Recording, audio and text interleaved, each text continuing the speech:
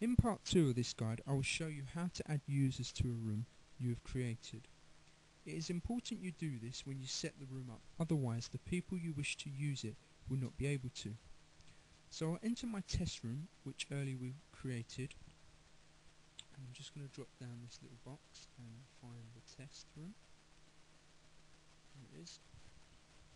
And we go into our test room. Now, on the left hand side we can see our current tool package. The one that I'm going to be using today to add new members is obviously this members tool, hence the name.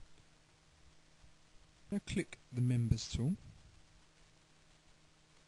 and if I go over to the right hand side, there's a little edit option here, and this is where we get to add users and change their access rights. So I'm going to click that, and as you can see in this window here, it gives me a list of the current members of the room, and it also tells me their access rights just here. So if I want to add a member to the room, I have to search for them. Now if it's just a single user, I can type their name in the search bar, like so.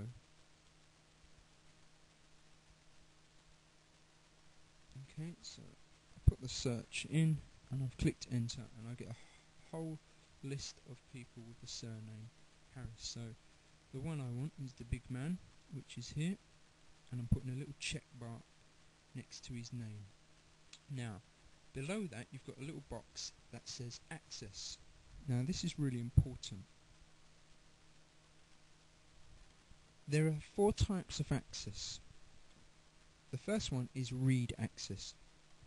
This means people can access the room and read what is in it. They cannot do anything else in it. You've got another one here which is write access. Again, they're able to access and read everything in the room, but they're also to write, for example, add things to forums or tests. The next one is delete. It means that you can read and write in the room and also delete any files or comments, etc. And the last one is owner. Now this is full access, which means you've got complete control of the room, and you can do all the things that we're discussing: adding users, taking them off, adding tools, getting rid of them. Okay, so the one that I'm going to select for Mr. Harris is owner, so it will give him full rights to the room, and I click add on the next side, and he is now a new member of my room, and you can see him listed in the top members box. If you wanted to select a whole group, you can also do that as well.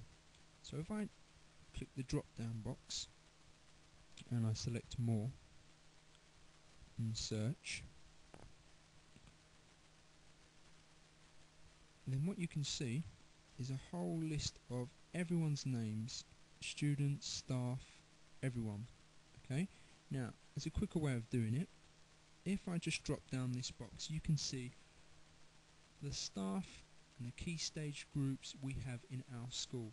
Okay, and if I scroll down even further, I can see the teachers, I can see the actual classes as well. So if I wanted to add a whole group, okay, so for example if it was my class, I would select 6P, and I would select search, and we should have a list of all the students which are in 6P, and you can see all of those there. Okay, and if I wanted to add them, then I would put a little checkbox in 6P, and the rights that I would actually give to the student is just write access, and you can see that in brackets it says student. Okay, which means again they can go into the room, they can read everything that's there, and they can write and add to forums and tests and things, but they can't delete anything. Okay, so I'd select that, and then I'd go over to the other side and click add. Now for this purpose I'm not going to do that. Okay, so that's the way we set up members of the room. So when a user logs in and clicks the drop down box at the top and selects display all rooms, they should now see the new room that they have access to. Okay, thanks for watching, and look out for the next instalment.